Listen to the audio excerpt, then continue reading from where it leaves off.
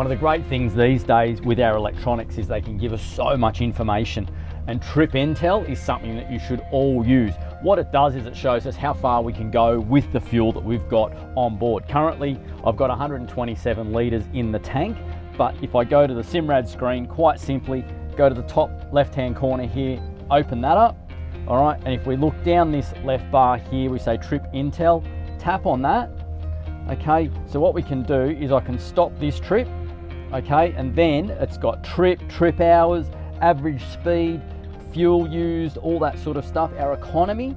But if I say start trip right now, what it's going to do is it's going to tell us all the data. Okay, so we've been going for 6 seconds as we speak.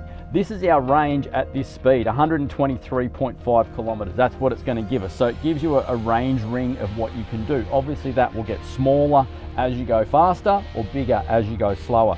Tells us the tide, how much fuel we've got in the tank here.